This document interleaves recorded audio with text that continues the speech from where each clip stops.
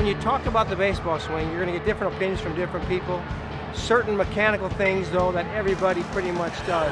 They have good balance, their head stays pretty still, their hands stay inside the baseball, they get good extension, and if you're going to hit for power, you're really going to have to learn how to hit you off your backside. You won't see too many guys hit home runs when their weight's out on their front foot.